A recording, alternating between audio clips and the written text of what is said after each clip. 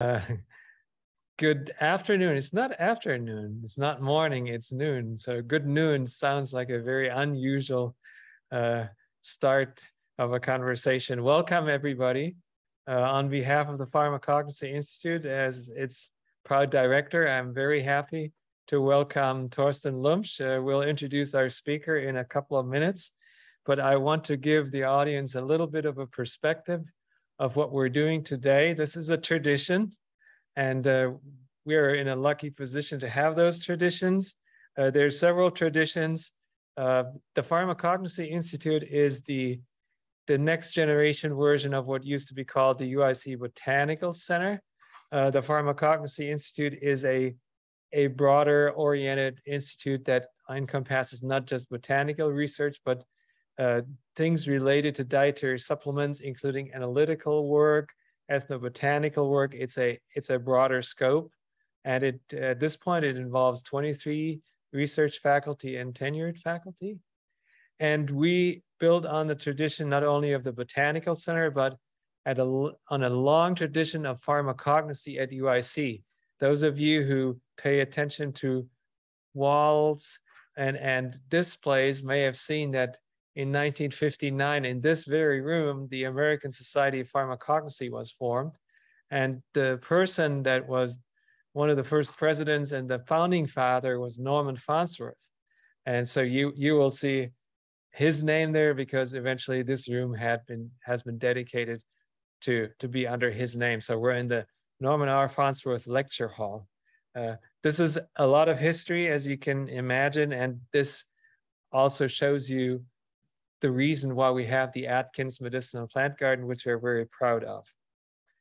This is the second event that we do hybrid, right? So after the unspeakable experience with a virus, we've had trouble to accommodate a garden walk, and we did a virtual walk initially, and that was quite successful. And now we're moving to virtual formats, but we really want the in-person formats. I think most, if not all of you, would agree with that. At the same time, we got a little bit more electronic with 2D barcode signs, and there's postings on the web. So you're welcome to look for PHCI, the Pharmacognosy Institute's online, to get an information about the garden. On behalf of the College of Pharmacy, our institute runs the garden walk and other events related to plants. We have a pretty detailed webpage, so if anybody's interested in the various activities, please feel free to do this. And the other part of the tradition that's coming along with the garden walk started by my colleague Dol Soyarto, who should really be given credit for getting this whole Atkins garden scenario started and established. I think you started 2007 with a garden walk, Dol. Something like this. So this is 15 years roughly.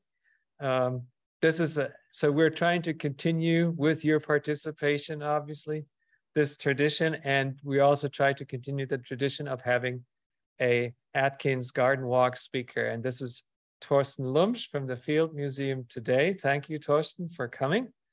And I think it's a good point to turn over. There's one thing I should not forget. There's another person that is intimately involved with the formation, the establishment of the garden, other than the donors, the Atkins family. Bernie Gresky. Those of you involved with the UIC a little longer, they will remember Bernie as the heart and soul of managing the College of Pharmacy grounds and building. Without her, essentially nothing would have gotten done around here. She was phenomenal, and she was a very nice colleague too. Unfortunately, we have to speak of her in the past. As of a week ago or so, we got the notice from her daughter. They're going to celebrate her life, and that is really the tone of Bernie. The grievance is an important part, but it's really about celebrating her positive spin on life. And we see a lot of that positivity in the fact that we actually do have a well-established and well-functioning Atkins garden. So I want to commemorate her with a few words. And those of you who are interested, you can get information through our department if you want to go to the celebratory event on Sunday. So with that being said, our student speaker is handicapped with another virus or something, or just a sore throat. So I'm going to turn it right away to Bethany to introduce our speaker.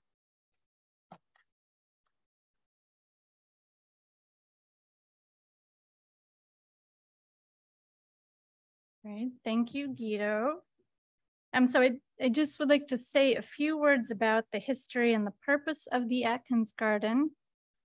So it's, for some history, it was dedicated in July 2002 in memory of Dorothy Bradley Atkins, and this was by her husband, Robert Atkins.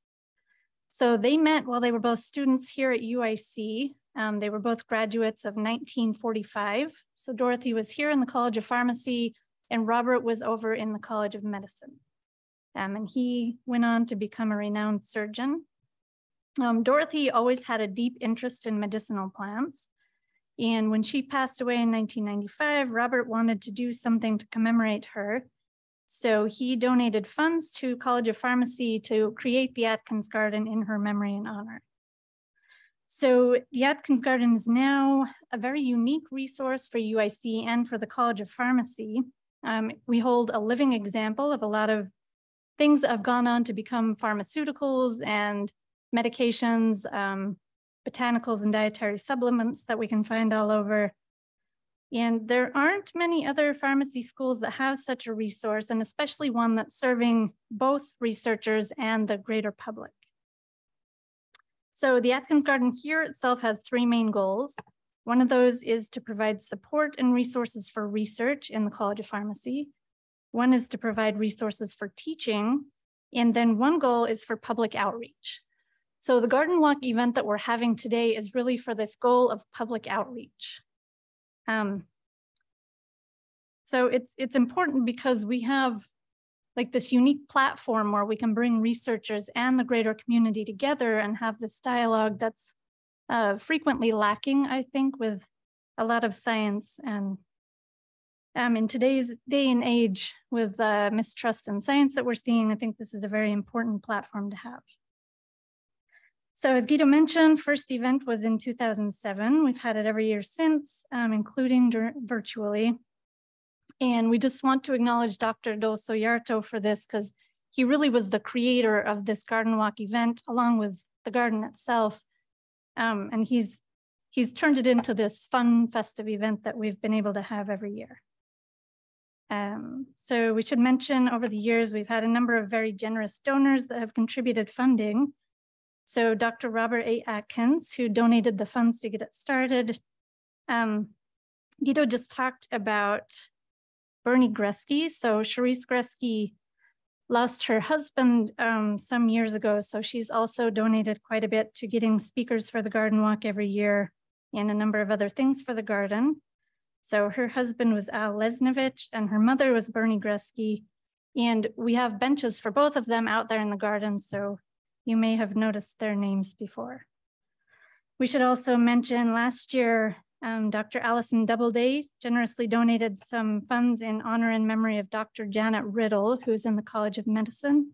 And we've started the Health Professions Education Fund with that. So previous speakers for the Garden Walk have been a very wide variety of professions. So we've had ethnobotanists, nutritionists, analytical chemists, integrative cancer treatment therapists, and many things in between. And today we are very pleased and honored to add Dr. Thorsten Lumbsch to this. So let me just say a few words to introduce Thorsten. So Thorsten is Vice President of Science and Education at the Field Museum of Natural History. He's also a curator and specializes in lichenized fungi. He's served as Vice President since 2017.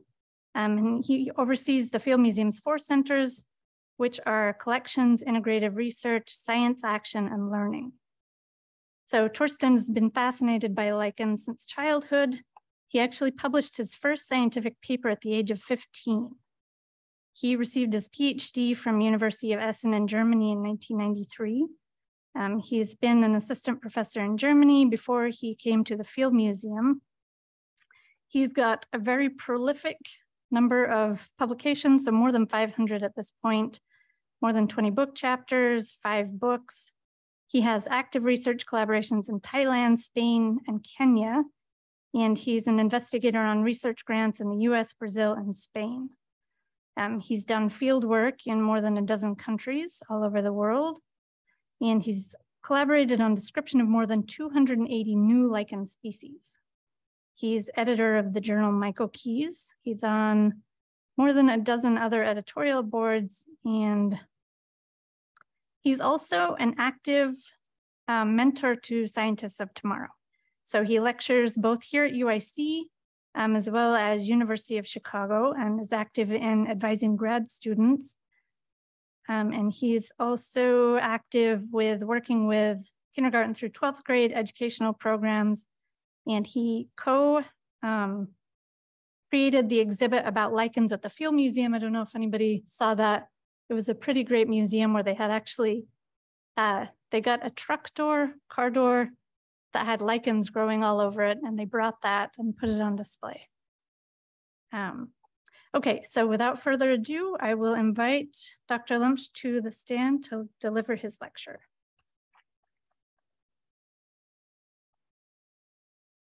Well, thanks a lot, Bethany, for this kind introduction.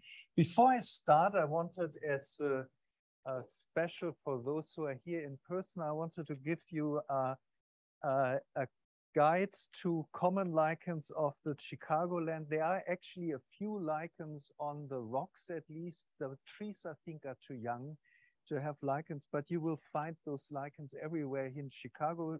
Take one of those if you want. That is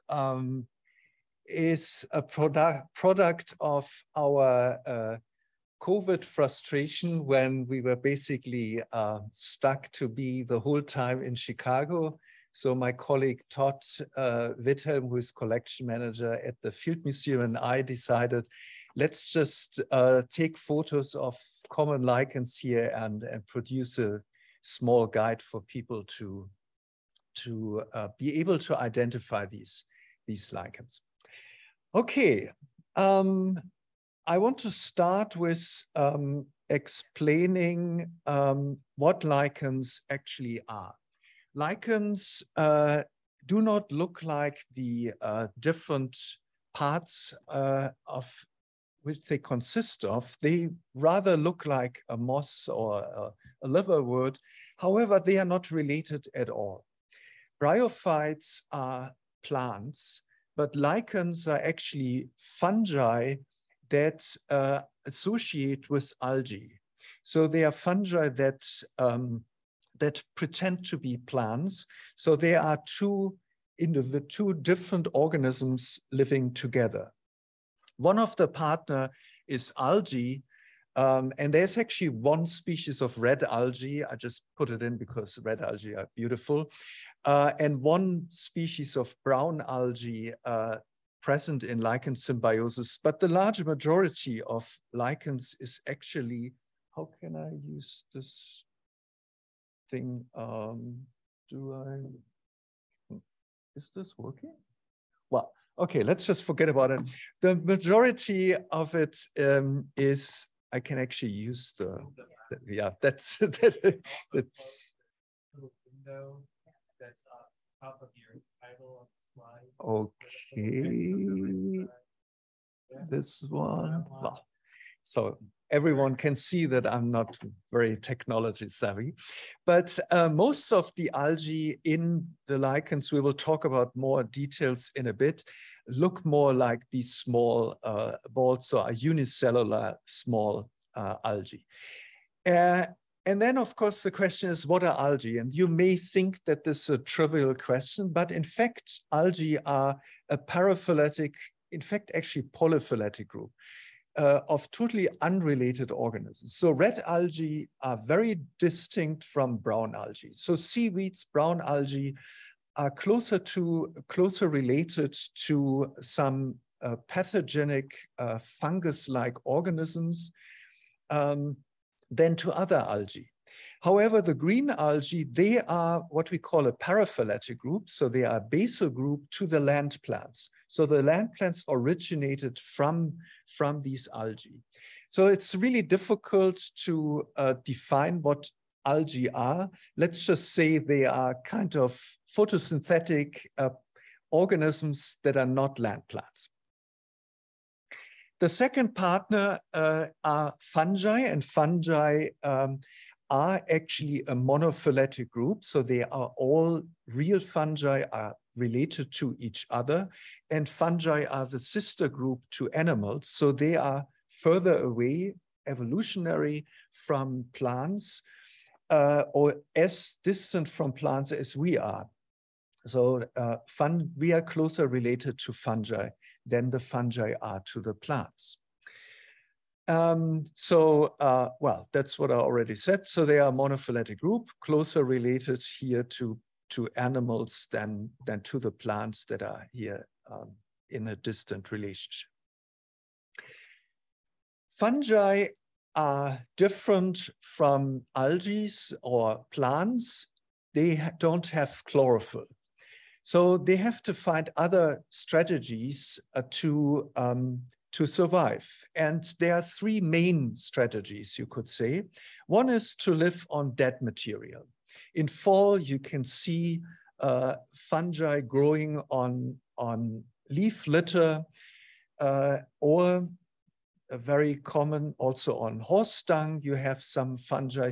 They feed on dead material, or saprobionts, you could call it. Another strategy is to live on living things and be a parasite. So the ergot fungus is an example, which of course is of course medicinal, pharmacological interest, the ergot fungus, or also of pharmacological interest are the Cordycipitaceae, so the fungi that grow on arthropods. So you have parasites. That's another way of surviving for fungi. Or you can restrain yourself, not kill your partner, but live with the partner. So that's a mutual symbiosis. And very famous, of course, is mycorrhizal relationships. And I always tell my students there would be no land plants without fungi, because even the first fossils of land plants showed mycorrhizal relationships.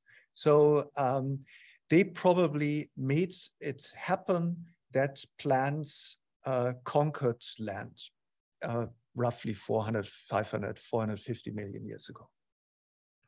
So a lichen has a fungus and an algae and often more partners, and we won't go into much detail there.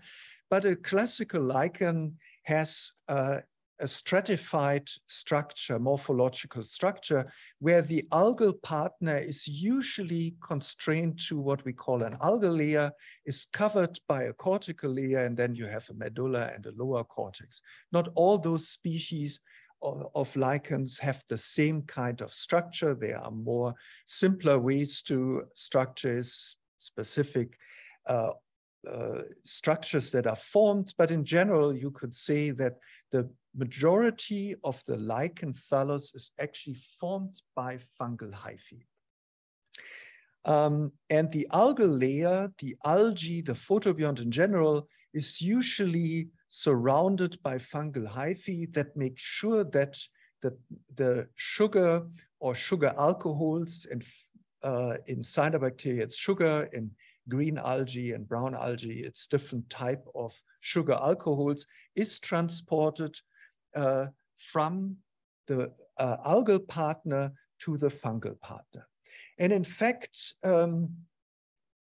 you may wonder whether this is really a mutualistic relationship, because the vast majority of energy that is fixed through photosynthesis by the algal partner or cyanobacterial partner is transported to the fungal partner.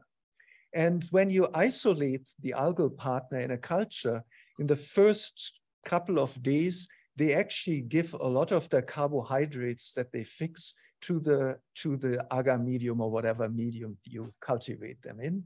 But then they stop after a while when they realize they are not in the lichen symbiosis anymore. So, so they are actually in a relatively poor nutritional stage, those algal partners. And if they don't perform well enough, the fungal partner often kills them and digests them. And you can often see dead or remnants of dead algae within the lichen thallus. So the lichens usually look totally different from their individual partners. So when you isolate the fungus, it looks like a mold, but an extremely slow growing mold, I have to say. So we now, in our attempts to do genomic sequencing of these microbiomes, you really have to be patient until you get enough material in your cultures to actually extract enough DNA for genome sequencing out of these cultures. So they are very slow usually, and then the algal partner also looks very different. So the lichen morphology that we will discuss a little bit in a bit is only formed in the symbiotic stage. And it makes sense. Why should a lichenized fungus form an elaborate structure? The elaborate structure is there for the photobiont to be able to do effective photosynthesis. In the absence of the photobiont, there's no point in producing such a thallus. But because these lichens basically act like plants, so the fungus gets the nutrients from the photobiont, they can live on all kinds of substrate. So here, this Acarospora, for example, in Spain, grows on rock. Here is Lecanora, also in Spain, lives on tree bark. But you can even find lichens on old cars or fence posts or whatever. They just need a substrate. And as Bethany mentioned, when we were in Puerto Rico, before we started with the lichen exhibit at the Field Museum, I saw this old car in the rainforest, and I thought, then we walked there and I saw that we can remove the door. So I said, we have to have this for the lichen exhibit. But I also found lichens growing on old shoes, on newspapers at the beach. So they can just grow on whatever is available. They just need a substrate. And a colleague of mine, Robert Lücking, he did some experiments in Costa Rica about lichens that grow on leaves. In the tropics, you have a number of those. And he just had like plastic leaves. They look like leaves, so they're plastic. And he used them to study how succession happens on these lichen leaves. And they are fine with it. They just need a substrate. So it works very well for them. They form a lot of different structures and a lot of different secondary metabolites, including nice pigments. Here, this Letaria that occurs in California produces pulvinic acid derivatives. This one has anthraquinones. Others have other colorless substances, and they have these forms. This is Usneas that are very common in montane forests. So this one is from Mount Kenya, for example. Here a few more. This is even more impressive. This is actually Ramalina. That's not an Usnea. That's from Western California, where you can basically collect. When I saw this the first time, I got so crazy with collecting this. I could have filled a pillow with it within 2 minutes or so. So they have a lot of morphologies, but the most beautiful one, in my opinion, is this lichen. This is Cladia ferdinandii, which occurs on soil in the south of Western Australia, south of Perth. So I find this, the coral lichen, extremely beautiful. So we have different morphologies, and they are specific for specific species or genera. So we have some that are like crusts, crustose lichens, then leafy ones, foliose lichens, some squamules, we have these fruticose, dimorphic or pendulous, as you could see on these photos. And usually the morphology is specific for a species. So there are very rare cases where the morphology is different and it's still the same fungal species. Then usually different photobionts are associated with those lichens, and then they can look different. But in general, the morphology is stable for a specific species. Lichens look extremely different from their partners, and therefore, for the longest time, they were considered to be a group next to bryophytes.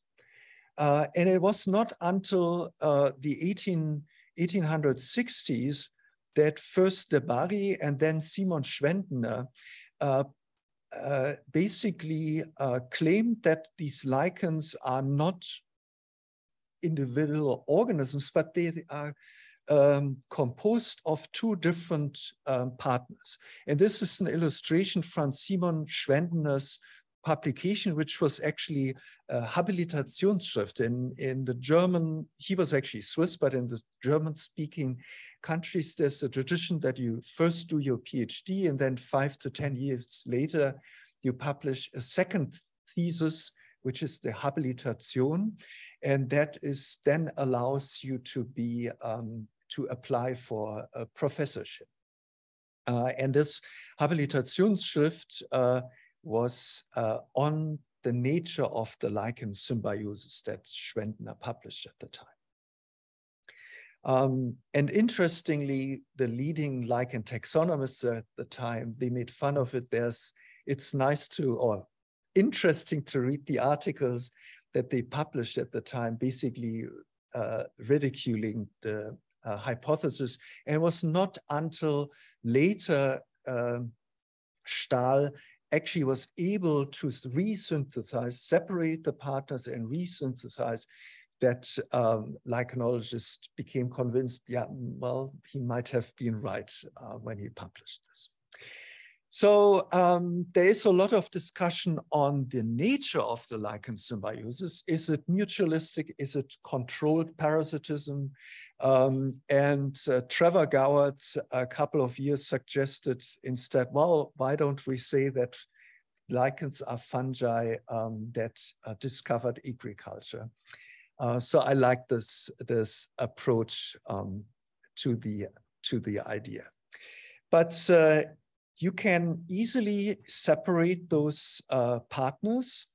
And some of those partners, even in the microbiont culture, produce secondary metabolites. So Xanthoria parietina, this lichen here, when you isolate the fungal partner, it's very easy. I've done this as a schoolboy, actually. And the microbiont culture produces these anthraquinones even when it's not in the symbiotic relationship. Other secondary metabolites are only expressed in the lichen symbiosis. So it really depends on different substances and species. There are a number of different algae and cyanobacteria involved, and we don't want to go into details. I just want to show you the diversity of species here on the upper part, a few, and here a few. Cyanobacteria nostoc actually is the most common one. It's also a very common cyanobacterium, and you often can see in limestone areas free living nostoc, and then some lichens that have nostoc in as symbiotic partners. The most common green algae in the lichen symbiosis is actually Trebuchsia. And Trebuchsia is relatively rare in nature, or was considered to be rare in nature, has been found now recently more often, but is definitely not an extremely common green algae outside of the lichen symbiosis. But I would say that about 50% of all lichens have Trabuxia as a symbiotic partner. So in the lichen symbiosis, it's very common. Trentepolia is very common in tropical lichens. And there's like a gradient. The more you go towards the pole, the rarer Trentepolia is as a partner. And even in these Antarctic and subantarctic regions, there's only one species of lichens that has Trentepolia. In tropical areas, so Bethany mentioned that I also work a lot in Thailand.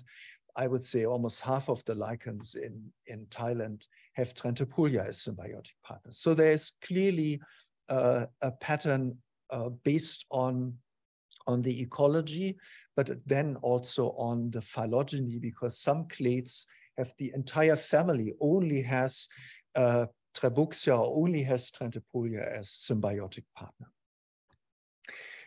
That leads us to the question of photobiont specificity. And here we have basically everything is possible, you could say. We have here an example from Scott Crocon's PhD, now over 20 years ago. He was one of the first using molecular markers to look at this. In this yellow lichen that I showed you from California, the genus Letaria, where you have on one side the algal partner here on the right-hand side, and the left-hand side, you have the, actually the other way around, left-hand side, I should know what left and right is.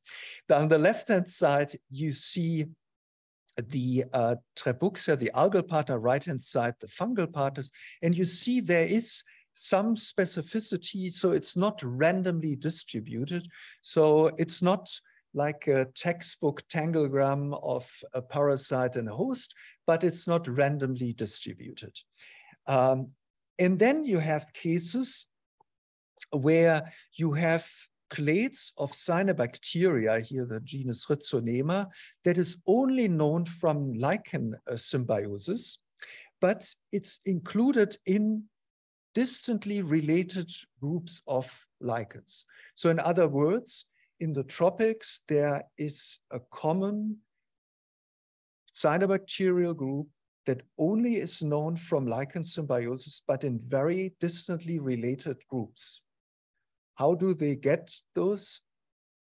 Well, there are two tricks. One is vegetative asexual reproduction, like an instant lichen. You have some kind of way of distributing both partners at the same time. The other is you just steal it from another species, and that's very common, juvenile parasitism for those species that disperse via spores. They germinate, they find a host, they kill the host, the fungal partner, and take over the algal or cyanobacterial symbiont in this case. And then you have some studies of, this is from reindeer lichens, and that are on sandy soil in Florida. And here Rebecca Jahr in her PhD looked at different populations of different species. And here you see again, some species of lichens have always one type of Trabuxia, here either the dark one or the whitish one, while others can actually switch between different species, but even those have mostly one species, but then can associate with another species of Trabuxia as well. So here we again see quite a lot of specificity. And in another case where we looked at an ice-free area in maritime Antarctica, on cyanobacteria, there we see exactly the opposite. So we were in Bias Peninsula, which is the largest ice-free area in maritime Antarctica. At the coast, Antarctica is full of lichens and bryophytes, and huge pieces. But there are a lot of nutrients because there are a lot of animals, penguins, beautiful to see. But if you walk through a penguin colony, The only thing you can think of, don't fall because it stinks like hell. So, but these are nice nutrients for the lichens to grow. But when you go inland, it just takes 10 minutes to walk and there's basically everything is bare. But when you crawl on your knees, then you see there are tiny lichens and free-living cyanobacteria. And these lichens all have something in common. They have either cyanobacteria as their primary photobiont or as an additional. This one here, Placopsis, has green parts with a green algal partner, and then these structures called cephalodia, they house the cyanobacteria for the nitrogen fixation. And I just collected like crazy, and Nora Wirtz, who did PhD at the time, she just sequenced those, and what we found is totally unrelated. They belong to different orders or subclasses. Unrelated lichenized fungi all share exactly the same cyanobacterial partner. So here you have reduced selectivity. So they basically, there's nothing else around. So if they want to survive, they have to be less choosy and just take whatever is there. So that led to the question of what explains the occurrence of photobionts. Is it phylogeny? Is it ecology? And there we looked at a large data set that we had from North America. And the result was that it's actually a combination. It's phylogeny, and we simplified. We said it's the same genus and the species of Trabuxia, just to simplify. And I know nobody knows what a genus is. It's fantasy, I know, but it's just a proxy for phylogenetic relatedness. And it better explains the presence of Trabuxia species than the phylogeny itself or the ecology itself. And we found the similar thing. Just yesterday, I met with one of my students, and she sequenced Trabuxia from Antarctic lichens and from the same genus European species to compare temperate and polar regions. In the polar regions, all the different species shared the same Trabuxia, green algae, not cyanobacteria. So the same what Nora found was the cyanobacteria. And the European ones, you had a nice phylogenetic structure between, so the Trabuxia species A only associated with this species complex, and the other one, B, was the other one. So you had more of a phylogenetic structure. And this is just an example where you see here different genera of lichens and what kind of algae they associate with. You see, it is not total chaos, but that's not really a lot of structure either.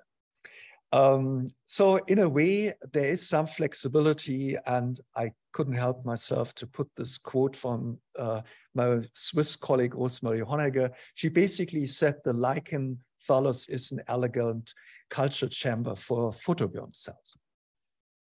And this is just to show you, we use hammer and chisel to get the lichens off the rocks here. That's 10 years or 15 years ago. I looked much younger at that time. And then we put them in the herbarium. Of course, we make it a little bit nicer, but this is a collection from 1850 that I just like to look at. So when did lichen evolve? We know that lichens evolved several times in unrelated clades of fungi, but when did it start? Well, there is very little fossil evidence. And one reason for the scarcity of fossil evidence is that like these fossils are difficult to interpret. Lichens are not don't have complex structures. So when you have a fossil, how do you decide whether it's a lichen, an algae, or a bryophyte? Very difficult. And you have to find some remnants of what could be photobiont cells in kind of a structure of fungal tissue. And this is the oldest known fossil, which is roughly 400 million years old. The next oldest is 125 million years old. And these are then two 125 million years old. And then we only have about 150 fossils. And the other ones are 45 to 20 million years old in amber. So that's the fossil record, really very poor fossil record. So what we do is we use molecular markers and try to play with relaxed molecular clocks to try to understand. And since those molecular approaches somewhat are congruent with the fossil data, our data suggest that lichens, at least the clades of fungi that have lichens nowadays, are not very old. They basically evolved in parallel with land plants. So the old idea when I started 100 years ago to get interest in lichens, the idea was that lichens are a very ancient group. And neither fossil record nor molecular data support such an idea. They suggest that lichens evolved in parallel with land plants and are not very old. And the same is true for the algal clades that are involved in the lichen symbiosis. I mentioned already Trebuxia. Some are related, others are not really related at all. When we look at the fungal part, we see again that actually some of the clades that are very diverse, like the Parmeliaceae, are relatively recently evolved. Parmeliaceae currently is the largest family of lichenized fungi. About 20% of all lichens belong to this family, but the family is relatively young. It split from its sister group that is monotypic, so only has one species, interestingly, roughly 120 million years ago. So relatively recent clade. And within the clade, you have a huge disparity in species numbers. So there are quite a number of clades that are relatively small. And then you have less than a handful of large genera, including Xanthopammiae, which is the largest genus, monophyletic genus that is also supported by molecular data of all lichen-forming fungi with roughly 800 species. And there you see, when you look at the phylogeny and the speciation rates over the phylogeny of this family, you see that Xanthopammelia and some other groups in Parmeliaceae really had an increase in diversification, which is color-coded by red. The darker red, the higher the diversification rate is. Really not that long ago, roughly 50 million years ago. And when we look at what happened during the time, it was really the dramatic increase in diversification rate is associated with a change in the climate. It got cooler and more arid, and the genus Xanthopammelia grows on rocks and soil in open habitats. It's not in the tropical rainforest. And the genus Usnea, that is also had this increase in diversification, is on bark or rocks, but in always exposed habitats. So there is, ecologically, it makes sense that they had an increase in diversification. If we can find these increases and changes in diversification rate, we would expect that lichens suffered during some of these extinction as well, especially in 66 million years ago. Fungi that are decomposers, they must have a heyday and increase in diversification rates. Our lichenized fungi must have suffered because they pretend to be plants and have these relationships with algae. If there was really a long time of a nuclear winter of a year, they must have suffered. Well, as I said, we don't have a large of fossil records, so we don't know what got extinct. But we can look at molecular data and find out who survived and then exploded, similarly as birds did or mammals did after the KT boundary. And surprising or not so surprisingly, we found that all those clades here in red that are now hyperdiverse, that have large number of species, especially Pameliaceae, when you look at the diversification rate after this 66 million year KT boundary, there was an explosion and an increase in diversification rate in these clades. So in a way, those lichens that are now the most dominant lichens that we see, they had their main diversification also after the KT boundary. So they really show the same diversification pattern that we know from mammals, from plants, from birds, and also some frog families. So they behave like other organisms, you could say. Well, this is more detail of specific clades. We don't have to go into this. Rather, go to another case, air pollution and climate change. Lichens are usually known to the general public because they are very sensitive to air pollution, especially sulfur dioxide. And when I was young and I grew up in Frankfurt, I had a hard time finding these lichens in Frankfurt because of air pollution. I only found very few. It was the center of Frankfurt was basically a lichen desert, and you have to go into the mountains. Even there, you didn't find a lot of lichens. And this illustrates, that's a nice illustration from the British Lichen Society, where here on the left-hand side, you have the city with the chimneys, and here you have the nice landscape. And basically here on the left, you have algae, a lichen desert, or a few lichens, Lecanora conizoides, which when I grew up was the most common lichen in cities in Central Europe. Now it's on the red list of lichens in Germany, and I'm happy that it is. It's a very toxic-tolerant lichen that could or still occur. And then here on the right-hand side, you have beautiful lichens that need more cleaner air. With the decrease in air pollution of sulfur dioxide, these lichens re-invaded cities, and you can find, as you know, lichens even here in Chicago. Then the question was, can we use, when lichens are these great bioindicators for air pollution, can we use them as indicators for climate change?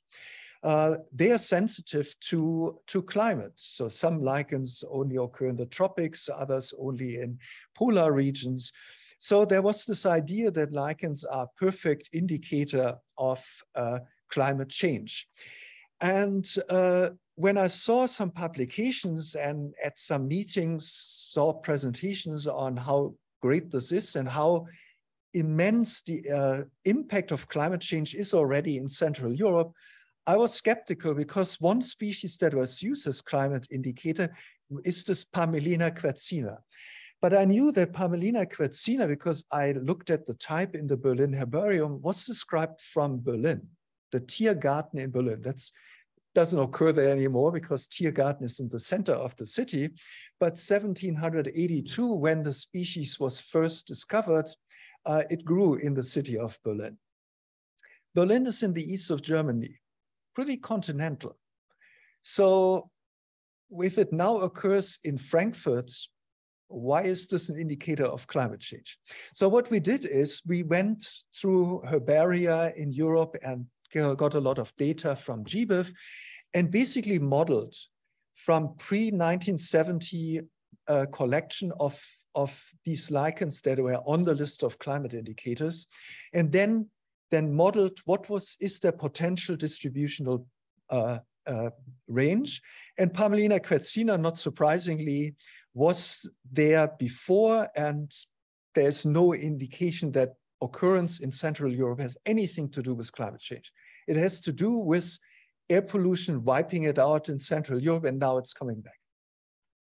The same is true for quite a number of species of lichens, and I don't want to go through all the 30, but what I want to show you is that for a few, I think 5 or 6 of the species that were on this 30 species list, it actually works. So some of them only occurred after 1970, which indicates that they actually might be indicators of climate change.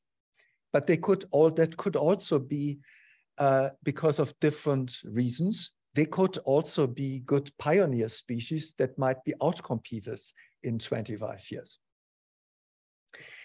But I know that you are most interested in this last chapter of my talk, lichen chemistry. So lichen chemistry has played an important role in the taxonomy of lichens since Nylander first published a paper and used color tests with KOH to distinguish and describe different species around 1870. But it was really not until after the Second World War that especially Bill Culberson introduced secondary metabolites as a character to distinguish different species. And this is just illustration from one of his papers. This is from a seminal paper that he published in Science, where he, based on the secondary metabolites, he distinguished different species that looked the same, but occurred in different areas at the coast in Brittany and France. You have quite a number of different substances. Most common are depsides, depsidones, and xanthones, but you have also terpenoids. Fulvinic acid derivatives are also common, anthracinones. So you have a number of substances that are very common in plants and other fungi, but some that are really mostly concentrated on in these lichenized fungi. And let's focus on those a little bit here. This is, for example, atranorine is an extremely common depside that is that occurs in I would say 30% of all lichens. It's a cortical substance, and it's a depside that is basically 2 orsolinic acid parts are coupled together, and if they are coupled with an ester and an ether bound, then they are called depsidones, like this panarene as an example of a depsidone. So depsides and depsidones are the most common lichen substances, you could say, and they have a lot of different methylation and other long side chains and so on, a lot of changes here. And then xanthones are also very common, and here we have a number of different chlorinated xanthones at different positions. And in xanthones, you actually find that you often, when you have, for example, 2,4,5,7 tetrachlorinated Norlichic xanthone, you always find also 2,4,5,7 and 4,5,7 and blah, blah, blah. All the different chlorinations when you study like an extract. So you find quite a number of these substances, and I think the record for lichen is 16 different substances, which I found in a Lecanora that I described from Australia, that are then named after my colleague Jack Elix, who helped me a lot with the lichen chemistry, Lecanora elixi. I thought that was fitting. But in most lichens, you usually only have 1, 2, 3, 4, so a handful of substances, but they are produced in large amounts. Sometimes up to 30% of dry weight is the lichen substance. And the idea is that the fungus actually gets more carbon out of the photobiont than it needs, and it needs to get rid of excess carbohydrates. And these lichen substances have certainly a function. A lot of them, chlorinated xanthones, they are used in tropical lichens against UV insolation, but they are also against herbivores. Usnic acid, a substance we will talk about in a minute, is a pigment that is a cortical pigment, obviously also kind of a sunscreen for the algal partner. There's nothing really special about the lichen substance when you look at the biosynthesis. It just follows the normal pathways. So you have the shikimi acid pathway where you have the pulvinic acid derivatives, or here terpenoids, and most of the polyketides through the acetate polymonoate pathway. So the individual substance might be unique, and there are quite a lot of substances that are known that are only known from lichenized fungi, but the pathways, of course, not surprisingly, are nothing special. But you can use the presence of different substances of lichens in taxonomy, and this is just an example from one of our studies in the genus Lecanora, where we have a list, and here different substances, and a number of these substances can be easily identified by either the presence of specific substances like this one, or a combination of their number of substances plus some morphological characters, that it's very easy and quick to identify these lichens just based on their secondary metabolites. And it's usually constant and a good taxonomic marker. In fact, a number of molecular studies show that these metabolites are often better predictor of phylogenetic relatedness or distinction of clades as different species than some morphological characters are. And this is not only when you look at the species level, also here at the entire family of Pameliaceae, this largest family that exist in lichenized fungi, where we here have a number of different genera. And we looked at the occurrence of usnic acid, because I would say 40% of genera in the Pameliaceae have usnic acid, 40% have atranorine, and 20% have melanoid structures in their cortical layers. And the function of usnic acid and the melanins is probably the same. It's sunscreen or UV screen of some sort. And they are also more occurring in exposed habitats in comparison to those with the colorless atranorine. And our interest was to have an ancestor character reconstruction of basically to understand what was at the origin, what was the first Pameliaceae, what did it have most likely, and our analysis suggested that the first Pameliaceae had usnic acid in it, and that it got lost several times in the clade of Pameliaceae. And then we had a recent study by Todd Whittam in his PhD, where he looked at a classical example that Bill Culberson used for his concept of sibling species in lichens. So there is the genus Pamotrema and a group of what he considered 6 different species in Texas and Florida, so in the southeast of the US. And he had 3 species that were separated by their secondary metabolites, and they were all with apothecia, so sexual. And then he had 3 species that had the same chemistry as those, but that were asexual. And he distinguished those 6 species based on both basically sexual reproduction and secondary metabolites. And we looked at molecular data. What do molecular data suggest? So molecular data, just to go back, so round means asexual, a square means sexual. So you see here, sexual and asexual are not separate. So that doesn't seem to be a good predictor. So the species can either be sexual or asexual. The chemistry, however, here in these colors, seems to be a very good predictor. So the different chemistries formed different clades. And Todd found an additional character because the conidia length in those different species was also different. So a morphological character, the conidia length, and the chemical characters very well separate those similar species. The reproductive mode does not.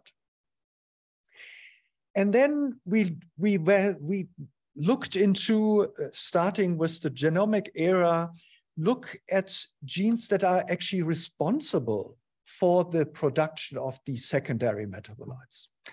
And especially we focused on the orsolinic acid because, as you remember, the depsides and depsidones that are so common, they're basically two orsolinic acids modified and put together through some ways, ester and ether, or just ester bound. So we looked at those PKS genes that code for this 6-methylsalicylic acid, which is mostly only found in lichenized fungi. And the PKS that codes for this actually clusters in a cluster of PKSs that are only known from bacteria. So then we also used ancestor character reconstruction, and this reconstruction suggested that in fact the PKS that codes for this specific PKS that produces most of the lichenized fungal secondary metabolites has been inherited through horizontal gene transfer from bacteria. Whether that's true or not, who knows? But it's a good, interesting hypothesis because these substances really are only known from either lichenized fungi or non-lichenized fungi that are closely related to lichenized fungi and are probably derived from lichenized ancestors. And then, of course, when you sequence entire genomes, you can get a lot of these PKS genes that you can fish out. And this is from a study where we looked at about 30 genomes of this family Parmeliaceae. Remember this very specious family, where we found a number of these different groups of PKSs in the different genomes. And we wanted to look at specifically the genome that codes for usnic acid. And colleagues who know more about how to actually identify which gene codes for what secondary metabolite, they actually identified the PKS that codes for usnic acid, and we said, that's perfect. We look at it, and we found it in quite a number of our Parmeliaceae. And then we looked at the structure, so they were very similar. There was the synteny of the different components of this PKS cluster that does very different reaction that then eventually produces these depsides and depsidones. And then we asked the question, okay, we have 40% of species in Parmeliaceae that have usnic acid and 60% that don't produce usnic acid. Is the gene cluster that produces usnic acid present in the genomes of lichens that do not produce usnic acid, or does it get lost?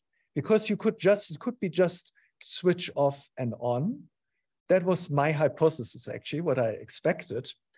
However, what we found is that all lichenized fungi that produce usnic acid, of course, had this gene cluster. I mean, otherwise, how would they be able to synthesize usnic acid?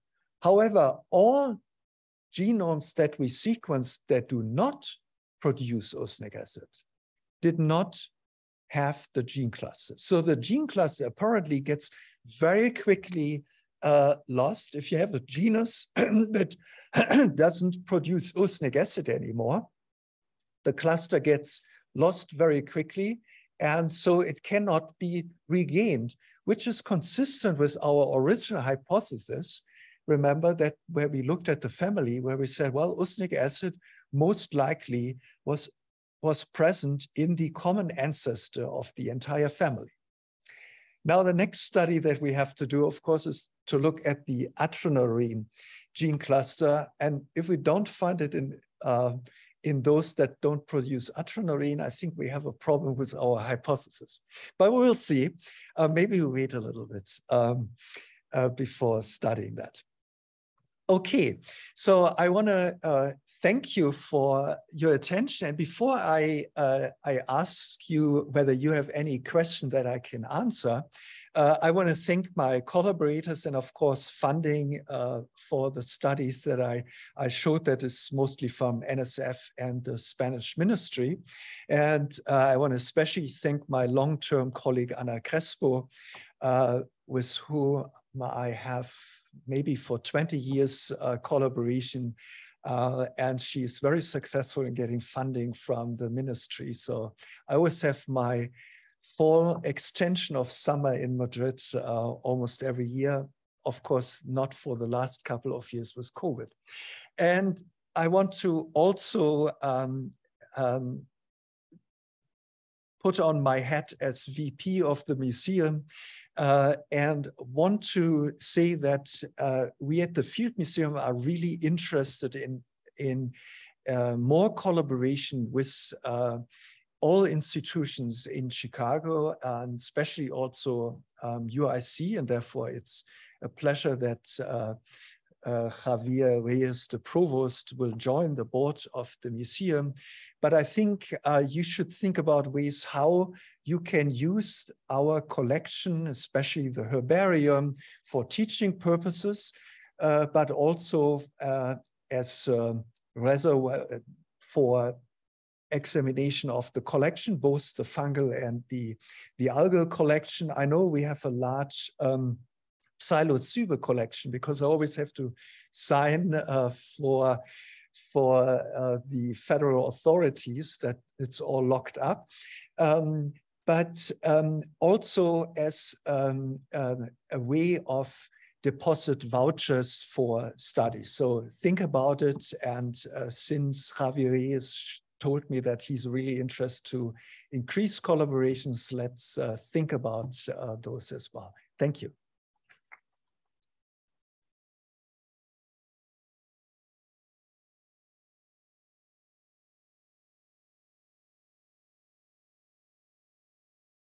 Hey, how do we see any? There's something on the chat.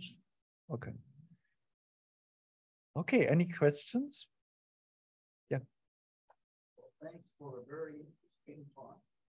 Thank you. And I must admit that you have damaged my belief that lichens were some of the earliest producers of soil. Well, you know why this hypothesis was formulated? It's because nowadays, ecologically, they are the first producers. So for example, when there is new land available, such as volcanic island suddenly comes out of the sea, or a glacier retreats, lichens are among the first colonizers. And they eventually then produce soil for other organisms to conquer this land as well. But in evolutionary history, they have not been the first to conquer land, at least not the clades of fungi that form lichens nowadays. That doesn't mean that clades that are long extinct might have been among earlier colonizers, but at least what lichens now, they are not old enough.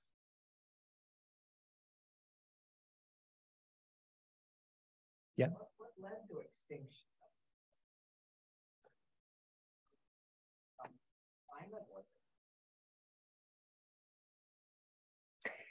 Well, in historical time, most of the time, we honestly do not know.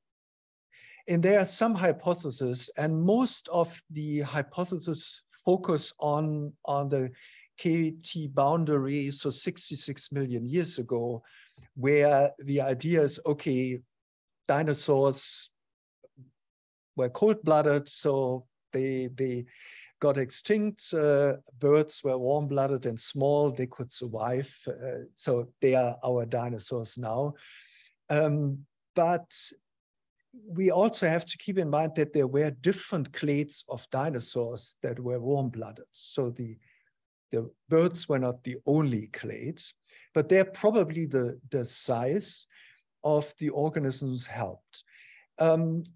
Our scientists, I'm not a paleontologist, so I really can only tell you what my colleagues tell me. And they work more on the other questions. Why did some species survive? And what those species usually have in common that survive is they are relatively small. They don't need a lot of food because there's food scarcity in these phases after the mass extinction.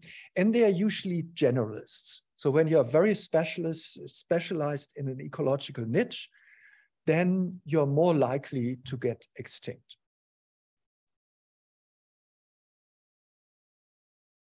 Yeah. I had a question about sort of the appearance of lichens, why certain lichens look blotchy or like coral, or how they branch. What's the purpose of that? Well, the purpose in general is increasing surface for photosynthesis of the photobiont. However, and then there are other purposes. So for example, when you're on the Canary Islands or at Mount Kenya, and at a specific altitude, you find a lot of lichens, but they are hanging and they are thin. Why do they do this? Because every day the cloud comes in the afternoon, and they basically, like a comb, take the moisture out of the air, out of the fog, and so can do the photosynthesis. So there you have a lot of species that are very finely thinned, and they can so get the water. That would be one example. Another example is that you have powdery lichens often when you have a rock under the overhanging rock, you have a lot of powdery lichens that can take where there's no cortex that separates them from the outside, but where water vapor can easily be taken in, so they can do photosynthesis and be wet. But actually they are kind of hydrophobic, so you cannot really put water on them. So there is, again, this is kind of an adaptation to a specific habitat. But then you also have to, I also have to say that you often have different growth forms growing next to each other. And they are, I don't know, both is possible, I guess. But there again, also with the secondary metabolites, some of them are really good phylogenetic markers, and this substance, anthraquinones, present in a family that is called Telochistaceae, all species have it. So it's apparently, they all have it, and it seems to be good as a sunscreen. In other groups, you have the most hydrophobic lichen substance that I know of, solorinic acid, occurs on the undersurface of soil lichen in the Alps, Solorina crocea. And it occurs in the Alps in areas where the snow stays on for a long time. It's very wet. So there, obviously, the function of the secondary metabolite is to make it drier, because it separates it, it makes it drier than the soil is, because you can have oversaturation with water, and this causes problem with the gas exchange for the algal partner.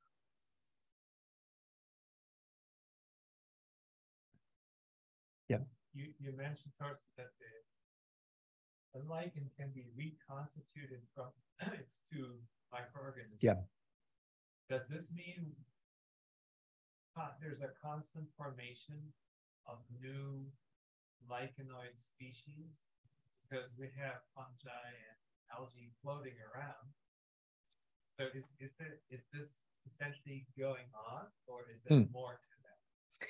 Well, in fact, if you are not an asexual species that basically reproduces and propagates through instant lichens and then just grows out and on a new substrate, if a lichen reproduces sexually, the fruiting roots, the apothecia, are formed by the fungus, and the spores are ejected.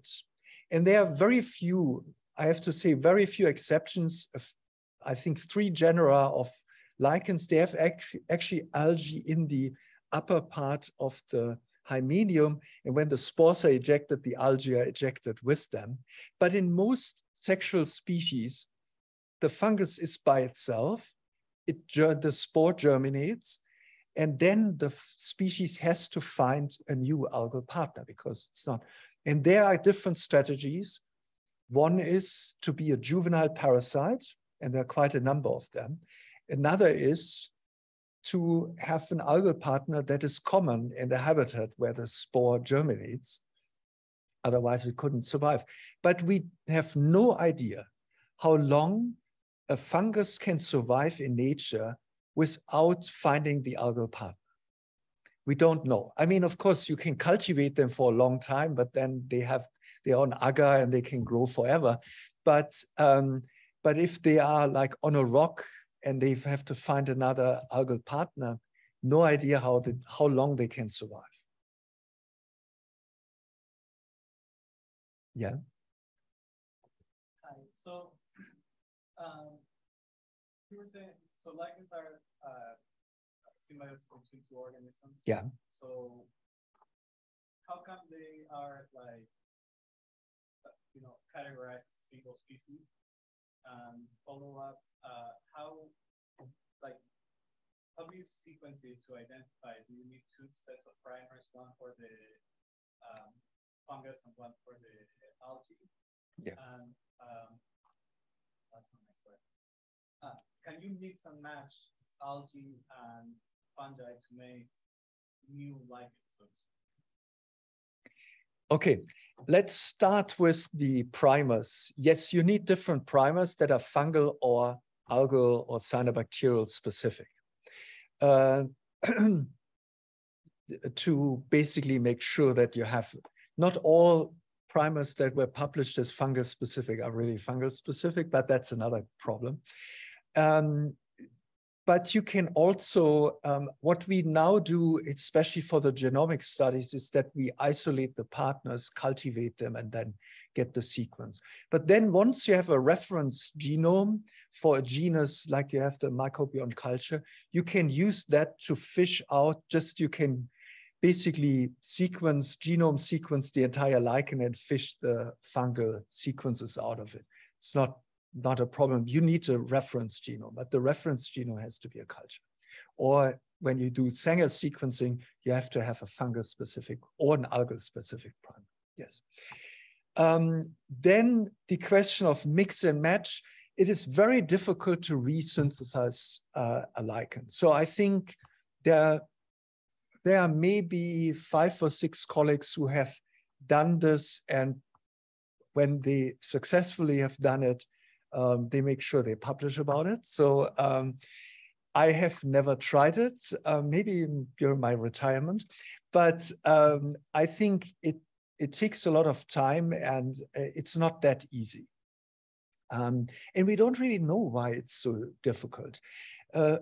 Some people have the idea you have a lot of other organisms in the lichen. So when you sequence a lichen from the field, genome sequence it, you get a lot of bacteria and viruses and whatever, and other fungi. So there are a lot of fungi in the lichen that are called endolichenic. Then you have a lot of bacteria. Some of them are specific for specific lichens or habitats.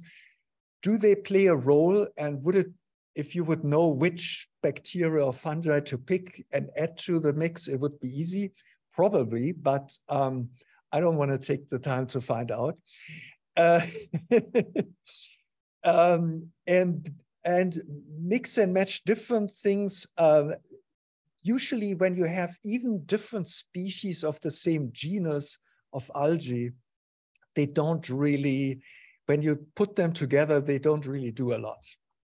So it's not, they seem to be relatively specific. And your first question, in traditional taxonomy, lichens were classified and species described like they are a different group. But nowadays, what I try to do also in my papers, I always talk about lichenized fungi. To be very clear, the species name refers to the fungus. That we use the morphology that is only expressed in the symbiotic state, well, let's forget it for the moment. But the name is really the name for the fungus, a lichen name. And then the Trebuxia that is inside the lichen is really then the Trebuxia blah, blah, blah. It's not the lichen name. And keep in mind that we have about 20,000 lichenized fungal species, but maybe about 300-400 algal species that are associated with fungi. So a lot of these algal species actually occur in quite a number of different species. Yeah. So, walking in the woods with magnifying glass, is there an easy way to tell whether an organism is a lichen or fungus or moss? Yeah, it is usually relatively easy. So there are, of course, cases where you wonder and it's really difficult to tell. So for example, we always, when we have members night, we put out some of these Usnea, the beard lichens, but also some Spanish moss. That is common in the South, in Georgia or Texas. And so Spanish moss is actually is a plant that is closer to related to pineapple in the same family. And then we talk about the similarities that Spanish moss is actually a plant and not a lichen. But when you look at them closely, you can actually see that they look quite different from a lichen. From the distance, you might be confused. But in most cases, bryophytes are more greenish and are more like small stems and leafy things. And most of the lichens are either leafy structures or kind of different kinds of shrubs that look kind of different, not really like leaves in a way. And when you have these bright colors with a lot of lichens, you hardly find this, definitely not in bryophytes, but you hardly find this in at least common fungi here in the area. So it's usually relatively easy to tell when you get a feeling for, when you have seen a couple of them, then you get a feeling for how to look for them. But it happens even to me when I go out in the field in the tropics somewhere that you collect something and then under the microscope you realize, yeah, it's just a fungus, it doesn't have algae. So there are some cases where it's really difficult, but these are more rare cases. Yeah. Because wouldn't the fungi part of the lichen need to get some substance? And No, they don't. They don't need any substance. They just need a substrate, and they just hold tight to the substrate. That doesn't mean that sometimes some lichens actually take something out of the substrate. And what they take out of the substrate are usually some, for example, when you have lichens growing on heavy metal, there are some specific species that you find often on heavy metal. Are they just tolerant and they are poor competitors on other rock substances? I don't know, but they occur. But a number of them, actually, they look rusty. because they take whatever the iron or copper, whatever is in the substance, and they actually use some of the secondary metabolites. Norstitic acid is a depsidone that has been shown to form chelates with those copper ions. And so then they look actually reddish or so. But that's typical for fungi. They really like to take on these metals, which was the problem after the Chernobyl accident. We had a lot of radioactivity raining over Scandinavia. And then the lichens, the reindeer lichens that are actually really eaten by reindeers in winter, they accumulated a lot of the radioactive strontium and cesium. So they were more radioactive than the surrounding. They were eaten by the reindeers, and all the reindeers had to be killed. And I had a colleague 100 years ago when I did my PhD who worked on this, and he collected those lichens in Scandinavia, brought them into the lab to measure their radioactivity or whatever. And you couldn't just throw away those samples. They had to be declared as radioactive waste because the radioactivity was so high, which is the reason why you shouldn't have eaten mushrooms after the accident. So they take on sometimes something, but they don't have to. They can grow on, it depends really on the species. Yeah.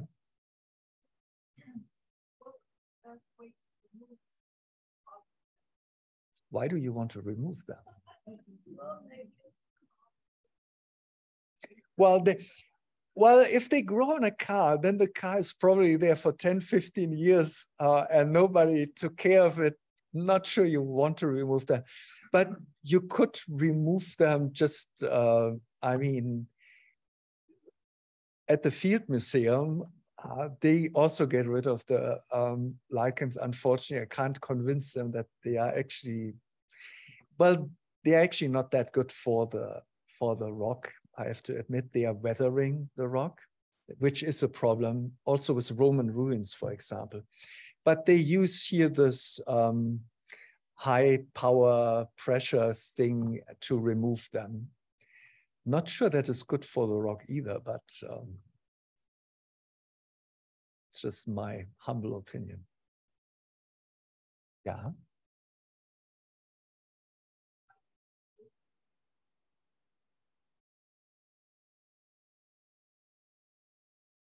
How they start each species. So they reproduce either as powders where both algal and fungal partners are blown by the wind or by some insects or so. And then they just grow out again when they find their substrate, or they form spores that can be blown by the wind or other insects, or also birds have been shown in their feathers to have spores or other propagules of lichens that are distributed. And we have the idea that there are some lichens that are what we call bipolar, and they are not crazy. They are occurring in the Arctic and Antarctic circle. And the question is how much gene flow is between them. And we are actually going to Iceland in September to collect and hopefully find out more.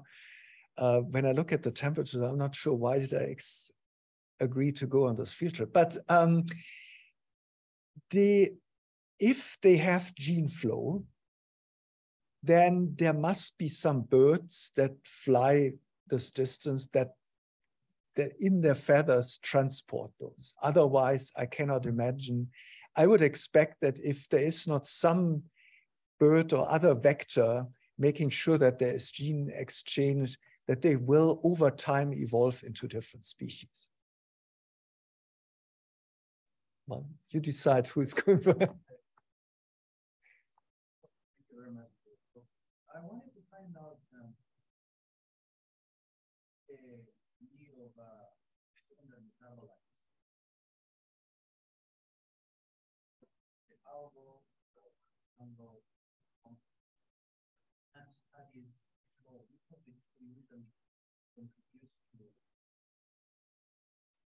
Oh, it's only the fungus. Yeah, the fungus produces these substances. The algae just provide the sugar alcohols for those. Yeah. Yeah.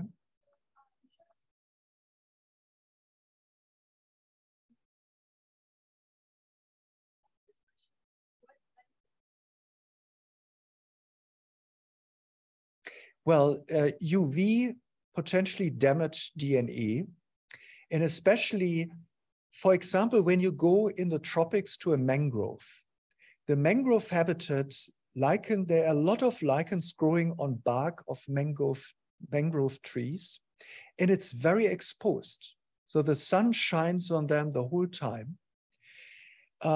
And when you collect those lichens, you will find that basically all of them produce chlorinated xanthones. And those chlorinated xanthones, when you have a section through those thalli, you see they are on the upper layer in the cortex of these lichens. So they really are UV protection to make sure that the mutation rate of these species is not too high. Yeah. How high can you find lichens in altitude? I think the highest record from the Himalayas was from 7,000 meters, but I would have to check. But it was pretty high. Yeah. Yeah, and I have seen some samples from Antarctica that were also very close to the South Pole on a nunatak. So they basically occur everywhere on terrestrial habitats, from the highest mountains to even in the intertidal at the seashore, the coast, some species occur in the water, but not really, there are no really marine lichens in the way that they would be always submerged. That doesn't exist. However, in river system, there are some lichens that occur in small creeks in the mountain systems where they are always submerged. Interestingly, there, it's a group of lichens that usually grows on rocks, but in exposed habitats. And they have this Trebuchia thing as the standard algae, but those that are submerged have a different genus. So there was obviously the switch to a different photobiont allowed them to enter into this unusual habitat. Yeah. So related to the last few questions, do you have any comments or any insights about those lichens that were brought to space and then brought back to Earth? Oh yeah, oh yeah. Yeah, my friend Leo Sancho did this experiment. And the funny thing was that he was devastated after the rocket launch failed at the time, but fortunately they could find the samples again, and then they could study, and they were definitely exposed to radiation. And the funny thing is, I mean, people also put lichens in liquid nitrogen and they survived and all this kind of funny thing. These are dry lichens. So when the lichen is dry, it's dormant, nothing happens. And you can torture it, the lichens, nothing happens. When they are wet, it's a very different story. So the secret is really that they can be really dormant when they are dry. And this is also the way they can survive in all these kind of different habitats. So Otto Ludwig Lange, who passed away a few years ago, he did a lot of work in the Negev desert. And what he did is he was an ecophysiologist, and he wanted to understand how can so many lichens survive in the Negev desert. So the answer is you just work for 1 hour a day. and then you just have siesta the rest. So they basically just, there's dew fall, and then just the first hour when the sun comes out, they can do photosynthesis, they are wet enough, and then when they dry out, they stay dormant, nothing happens, no physiological activity for the rest of the day. So they basically can live for a long time, but they actually physiologically active only for a short period of time in these kind of habitats. And there are other lichens in deserts. So even when you go to Australia, in the center of Australia, Ayers Rock, you will find lichens on Ayers Rock.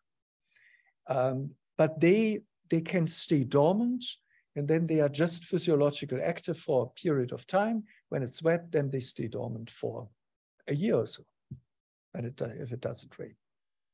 Yeah. It really depends on the ecology. So lifespan of a lichen growing on a leaf in the tropics is up to 2 years. A lifespan of a lichen, a crustose lichen in continental Antarctica, 5,000–6,000 years.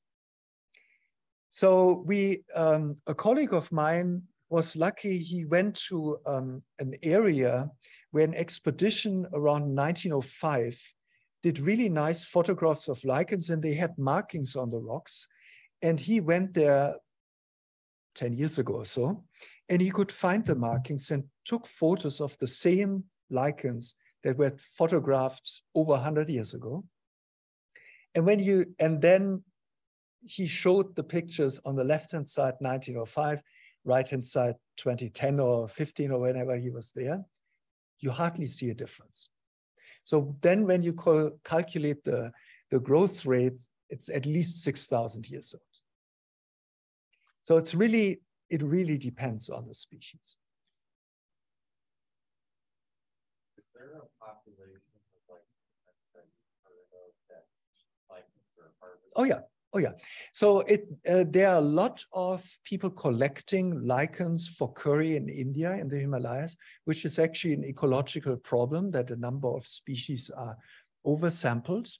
Then I have been in Japan, and they have the specialty of lichen restaurants that they have in the mountains, where they have this Umbilicaria esculenta is the name. They serve it. I thought it tasted like styrofoam with soy sauce, but whatever. And there, my colleagues in Japan said that they now get a lot of this Umbilicaria imported from North Korea. So, and you can imagine that it's probably threatened there because they collect, or it's over collected.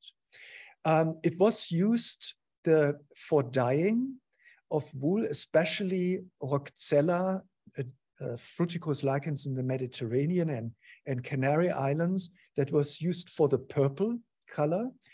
And there you still can see some areas where there was over collecting of these lichens for dyeing of cloths. And then the Chinese cuisine has quite a number of different lichens, especially in Yunnan, where they use lichens for food. So yeah. Color that I'm wondering, does the color of a lichen come from one of the two, the fungus or the algae? Or just fungus, just the fungus, yeah. Mm-hmm.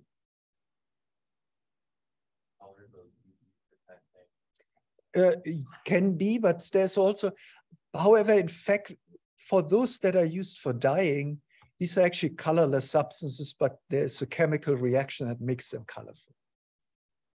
Yeah.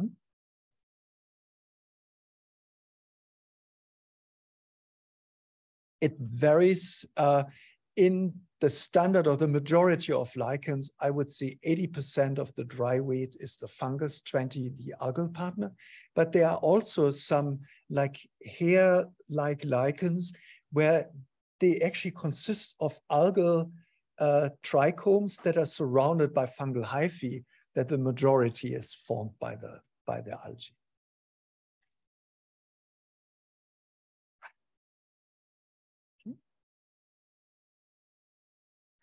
There are no other questions. Well, thanks, Thorsten, very much. Thank you.